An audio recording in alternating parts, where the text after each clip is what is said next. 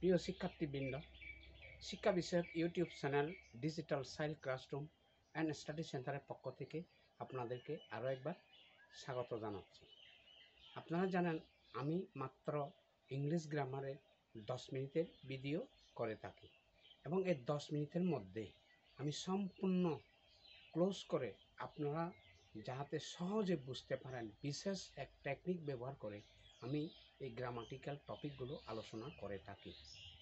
এই গুরুত্বপূর্ণ টপিকগুলো আপনি 10 মিনিটে এমনভাবে বুঝে যাবেন যেটা আপনি আজীবন ভুলে যাবেন না। আপনার জীবনে আর গ্রামার শেখার কোনো প্রয়োজন পড়বে না। তো যথারীতি আজকে আমি ইংলিশ গ্রামারের আরও একটি গুরুত্বপূর্ণ টপিক নিয়ে আলোচনা করব। আমার এই ভিডিওগুলো শুরু থেকে শেষ পর্যন্ত মনোযোগ সহকারে দেখতে থাকুন। দেখবেন আপনি খুব সহজেই ইংলিশ গ্রামারের এই গুরুত্বপূর্ণ টপিকগুলো শিখতে পেরেছেন, যার জীবনে আর আপনার কোনোদিন শিখতে হবে না এবং যথারীতি আপনি রাইটিংয়ে প্রয়োগ করতে পারবেন, ফ্লাইংয়ে প্রয়োগ করতে পারবেন, স্পিকিংয়ে প্রয়োগ করতে পারবেন। তো চলুন আজকের টপিক নিয়ে আলোচনা করি। আমাদের আজকের টপিক হচ্ছে, আমি গত ভিডিওতে পার্টিসিপল নিয়ে আলোচনা করেছিলাম এবং প্রেজেন্ট পার্টিসিপল নিয়ে আলোচনা করেছিলাম। আজকে হবে আমাদের first participle. First participle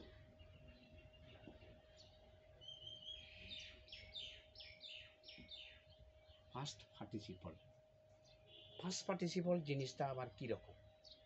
first participle জিনিসটা হচ্ছে ভার্বের পুরো কাজটি সম্পন্ন হয়েছে এমন অবস্থা বোঝায়, অর্থাৎ পুরো কাজটি সম্পন্ন করা হয়েছে এই অবস্থাকে বোঝানোর জন্য আমরা ফার্স্ট পার্টিসিপল ব্যবহার করে থাকি। আমি উদাহরণের মাধ্যমে একটু আপনাদেরকে ক্লিয়ার করতে চাই। যেমন গো, এটাকে যদি আমি ফার্স্ট পার্টিসিপল করি এটা হবে গন। রাইট,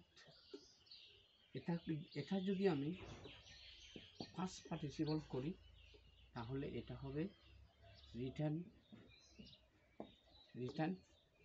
ডু, এটাকে যদি আমি ফার্স্ট পার্টিসিপল করি এটা হবে ডান। এই জাতীয় ভার্বগুলো, এই যে এইগুলো, এটা বেস ফর্ম, এটা ফার্স্ট পার্টিসিপল ফর্ম, এটা বেস ফর্ম, এটা ফার্স্ট পার্টিসিপল ফর্ম।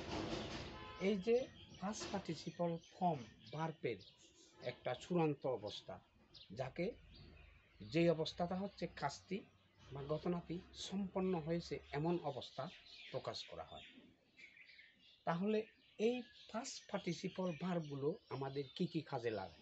চলুন দেখি আমাদের ফার্স্ট পার্টিসিপল ভার্বগুলো কি কি কাজে লাগে।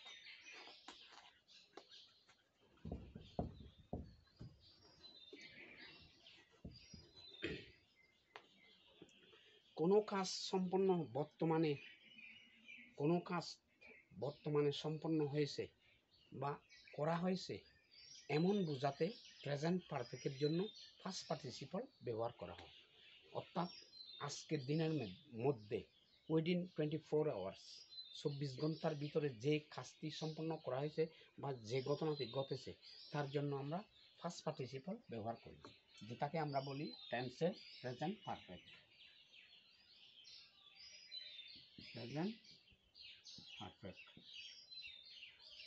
তো প্রেজেন্ট পারফেক্টে ফার্স্ট পার্টিসিপল ব্যবহার করা। প্রেজেন্ট পারফেক্টের সাহায্যকারী ক্রিয়া হচ্ছে হ্যাভ হ্যাজ। এই হ্যাভ হ্যাজ এর পরে ফার্স্ট পার্টিসিপল ব্যবহার করা, যেটা বর্তমান সময়ে কাজটি সম্পূর্ণ হয়েছে বোঝায়। আমি উদাহরণের মাধ্যমে আপনাদেরকে আরো ক্লিয়ার করতে চাই। যেমন I have come here just now। এই যে আমি যে আসছি এবং এসে গেছি, এটা এইমাত্র আমি এসে গেছি।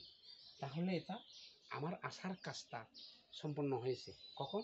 জাস্ট এইমাত্র সম্পন্ন হয়েছে। তাহলে বর্তমান সময়ে কোনো কৃত কাজ সম্পন্ন হয়েছে এই জাতীয় বোঝাতে প্রেজেন্ট পারফেক্টে আমরা এই যে ফার্স্ট পার্টিসিপল ব্যবহার করে থাকি। যেমন হি হ্যাজ ফিনিশড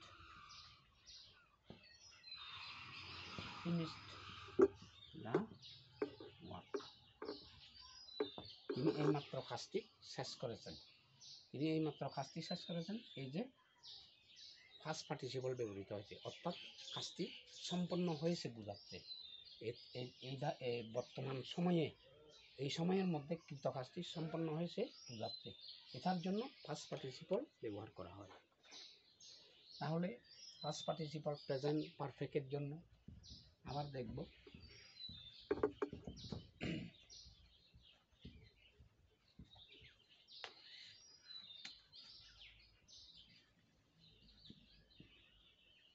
ফার্স্ট পারফেক্টের জন্য অতীতকালে কোনো কাজ সম্পন্ন হয়েছে এমন অবস্থা বোঝায়, যেটা ফার্স্ট পারফেক্টের জন্য আমরা ব্যবহার করে থাকি। যেমন ফার্স্ট পারফেক্টের সাহায্যকারী ক্রিয়া হচ্ছে হ্যাভ। যখন অতীতকালে, অতীতের কোনো এক সময়ে কাজটি সম্পন্ন হয়েছে, করা হয়েছে এমন অবস্থা বোঝায়, তখন ফার্স্ট পারফেক্টের জন্য এই ফার্স্ট পার্টিসিপল ব্যবহার করা হয়। যেমন I have done my duty. আমি আমার কর্তব্য করেছি। অতীতকালে কোনো একটা কাজে আমি আমার কর্তব্য সম্পন্ন করেছি এমন অবস্থা বোঝাচ্ছে। আবার she had finished his BA. She had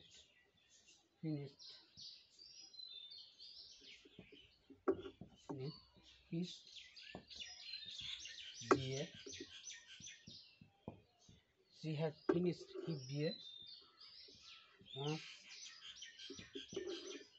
She had finished his BA honors in 2020. এখানে বোঝাচ্ছে 2010 সনে তার বিএ অনার্স ডিগ্রি সে শেষ করেছে। এটা অতীতকালে কোনো একটা কাজ সম্পন্ন করা, এই বিএ ডিগ্রি এটা সম্পন্ন করা হয়েছে 2010 সনে। সেই অবস্থাটা বোঝাতে আমাদের এই যে ফার্স্ট পারফেক্ট বোঝাচ্ছে। আবার ভবিষ্যৎকালেও কাজটি সম্পন্ন করা হয়েছে এমন অবস্থা বোঝাতেও ফার্স্ট পার্টিসিপল ব্যবহার করা হয়। যেমন ভবিষ্যৎকালে কাজটি সম্পন্ন করা হয়েছে এমন অবস্থা বোঝাবে, সেটাকে আমরা বলি ফিউচার পারফেক্ট। ফিউচার পারফেক্টের সাহায্যকারী ক্রিয়া হলো আমাদের shall have, will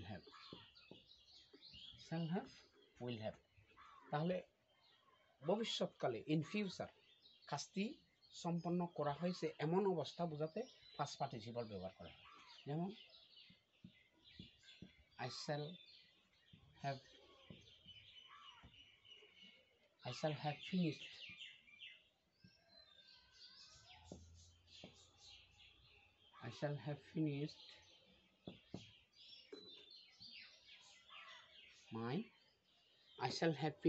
my BA. I shall have finished my BA in 2025, যেটা ভবিষ্যৎকাল নির্দেশ করতেছে 2025, অর্থাৎ 2025 সনে আমি আমার ডিগ্রি সম্পূর্ণ করে ফেলব, এই অবস্থা বোঝাচ্ছে। অর্থাৎ সম্পূর্ণ করা হবে, 2025 সনে আমার বিএ ডিগ্রি সম্পূর্ণ করা হবে এমন অবস্থা বোঝানোর জন্য এই যে ফার্স্ট পার্টিসিপল ব্যবহার করা হচ্ছে। তাহলে প্রেজেন্ট পারফেক্টের জন্য ফার্স্ট পার্টিসিপল বর্তমান সময়ের অবস্থা বোঝানো করা হয়েছে এমন অবস্থা বোঝাতে ফার্স্ট পার্টিসিপল ব্যবহার করা হয়। অতীত সময়ে কৃত কাজ ঘটনা সম্পন্ন হয়েছে এমন অবস্থা বোঝাতে ফার্স্ট পার্টিসিপল ব্যবহার করা হয়।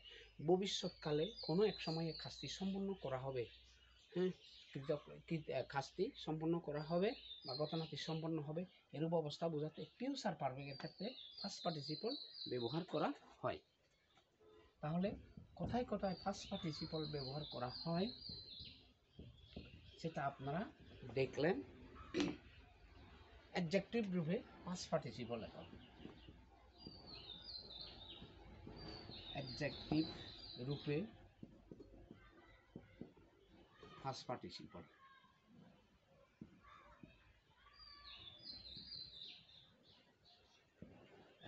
অ্যাডজেক্টিভ রূপে ফার্স্ট পার্টিসিপল। আমরা জানি নাউনের পূর্বে যখন কোনো ওয়ার্ড ব্যবহার করা হয় তখন তাকে আমরা অ্যাডজেক্টিভ বলি। নাউনের পূর্বে ওই নাউনকে দোষ, গুণ, অবস্থা, তার সংখ্যা, পরিমাণ ইত্যাদি নির্দেশ করবে, তখন সেই নাউনের পূর্বে বসা শব্দটিকে আমরা এই অ্যাডজেক্টিভ বলি। তাহলে এই ফার্স্ট পার্টিসিপল যখন নাউনের পূর্বে বসে তখন সেও অ্যাডজেক্টিভের রূপ ধারণ করবে, অ্যাডজেক্টিভ ফর্ম গঠন করবে। যেমন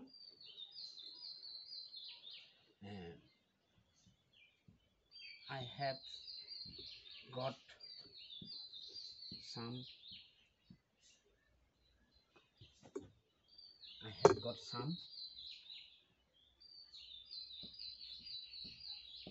written paper। এই যে রিটার্ন পেপার, এই পেপারের আগে রিটার্ন বসেছে, তাহলে এটা ফার্স্ট পার্টিসিপল। আমরা ক্লিয়ারলি দেখতে পাচ্ছি এটা ফার্স্ট পার্টিসিপল, কিন্তু পেপারের আগে বসেছে, অর্থাৎ লিখিত কাগজপত্র যাকে বলে আমি পেয়েছি, লিখিত কিছু কাগজপত্র আমি পেয়েছি। এই যে রিটার্ন, এটা ফার্স্ট পার্টিসিপল, কিন্তু পেপারের আগে বসেছে, এটা অ্যাডজেক্টিভ হিসেবে ব্যবহৃত হচ্ছে। যেমন এই যে অ্যাডজেক্টিভ, নাউন প্রোনাউনের আগে বসে, এই যে এই ফার্স্ট পার্টিসিপলগুলো অ্যাডজেক্টিভ হিসেবে ব্যবহৃত হয়। যেমন সে ধরনের আরও কি দিতে পারি, আরও কি দিতে পারি আমরা, সে ধরনের এই অ্যাডজেক্টিভ হিসেবে ফার্স্ট পার্টিসিপল অ্যাডজেক্টিভ হিসেবে ব্যবহৃত হয়। যেমন অ্যাডজেক্টিভ হিসেবে ব্যবহৃত হচ্ছে ধরনের রিটার্ন পেপার। তারপরে আমরা কি দিতে পারি, ক্লোজ ডোর, এটা হচ্ছে ক্লোজ ডোর, এটা হচ্ছে নাউন, তার আগে ক্লোজ ফার্স্ট পার্টিসিপল ব্যবহৃত হয়েছে, তাহলে এটা অ্যাডজেক্টিভ রূপ প্রকাশ করতেছে। ক্লোজ ডোর, আরও সে ধরনের অনেক ইংরেজি ফার্স্ট পার্টিসিপল অ্যাডজেক্টিভ হিসেবে ব্যবহৃত হয়। আমরা সে ধরনের অনেক শব্দ ব্যবহার করি, যেমন ক্লোজ ডোর, এই রিটার্ন পেপার, তারপরে আরও অনেক ধরনের আছে। ম্যাট এসি, যে ম্যাট এসি আমরা বলি, ম্যাট ইজি, যে ম্যাট ইজি, না এটা না, সরি, ম্যাট ইজি এটাও হয় অবশ্য। তারপরে আমরা কি দিতে পারি, ম্যাট ইজি, তারপরে হচ্ছে ড্রন পিকচার আমরা দিতে পারি, DRAW, ড্রন পিকচার দিতে পারি। আর কি দিতে পারি আমরা,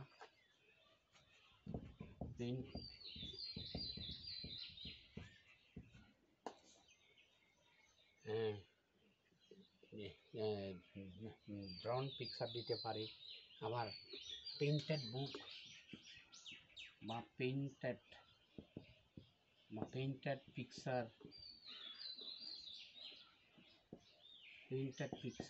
দিতে পারি। এ ধরনের, এই যে এটা ফার্স্ট পার্টিসিপল, কিন্তু পিকচারের আগে বসে অ্যাডজেক্টিভের রূপ প্রকাশ করতেছে। আবার কি দিতে পারি, অনেকগুলো দিতে পারি আমরা। যে ফার্স্ট পার্টিসিপল যখন অ্যাডজেক্টিভ হিসেবে ব্যবহৃত হচ্ছে, এই যে এই পেইন্টেড পিকচার, আরও কি দিতে পারি আমরা, এই পেইন্টেড পিকচার, আরও অনেক ধরনের আমরা প্রায় আমরা সে ধরনের ব্যবহার করে থাকি। যেমন রিটার্ন পেপার, আবার কি ব্যবহার করতে পারি, সে ধরনের অনেক কিছু আছে। তাহলে এই যে পেইন্টেড পিকচার, রিটার্ন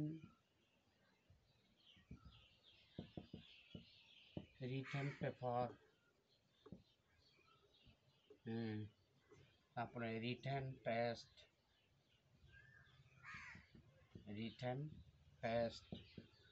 এই যে রিটেন পেস্ট, এই যে সবগুলো ফার্স্ট পার্টিসিপল, এগুলো এই ফার্স্ট পার্টিসিপলগুলো এই যে নাউনের আগে বসেছে, নাউনের আগে, সুতরাং ফার্স্ট পার্টিসিপলও অ্যাডজেক্টিভ হিসেবে ব্যবহার করা যায়।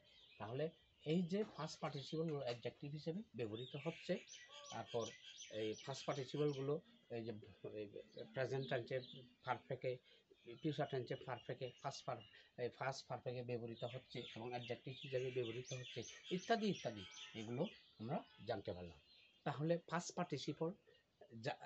পার্টিসিপল কি সেটাও আমরা জানতে পারলাম, কোথায় কোথায় ব্যবহৃত হয়, কিভাবে ব্যবহৃত হয় সে সম্পর্কেও জানতে পারলাম। আশা করি আমার ভিডিওর মাধ্যমে আপনারা অনেক কিছু শিখেছেন।